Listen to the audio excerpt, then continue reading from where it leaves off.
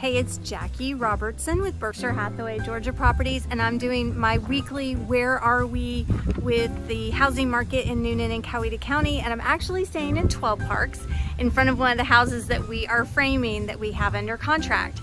So in the last week, we had 42 new listings hit the market and 66 houses went under contract, and we had 39 that sold. Of course, we're coming up on the end of the month, so you should see some more closings, especially this last week of April.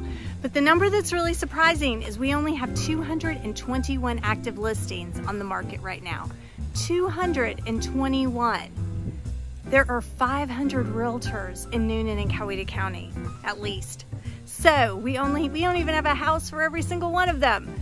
So if you are curious what your home is worth, or you've been thinking about selling, you're not sure, let's talk. You can find me on Instagram, Facebook, my website, or just give me a call. Jackie Robertson with Berkshire Hathaway Georgia Properties.